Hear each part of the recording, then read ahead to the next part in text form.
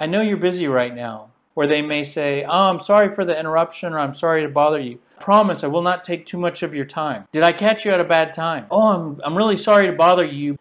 This is weak language. Now, this language does a couple things. It does something internally, it does something externally.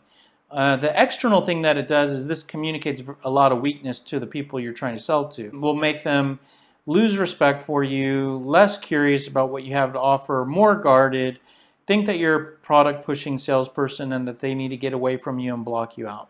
So that's what it does externally.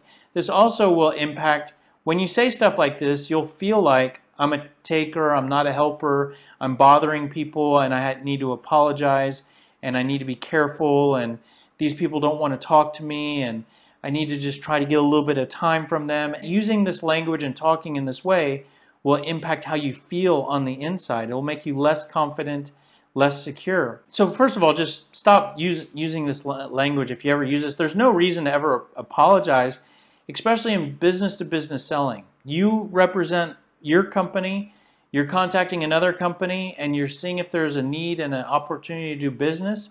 There's nothing to apologize for. You definitely want to be respectful of the prospect's time. I like asking, have I caught you in the middle of anything? That's respectful.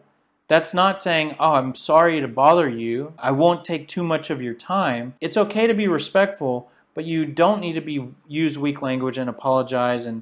And when you say, oh, you know they're busy, that means that what you have doesn't offer value. Let's take a step back actually and picture this scenario. Let's say that you find a wallet on the ground and there's a bunch of people around you talking in the middle of conversations. Would you be scared to give that wallet, to try to find the owner of that wallet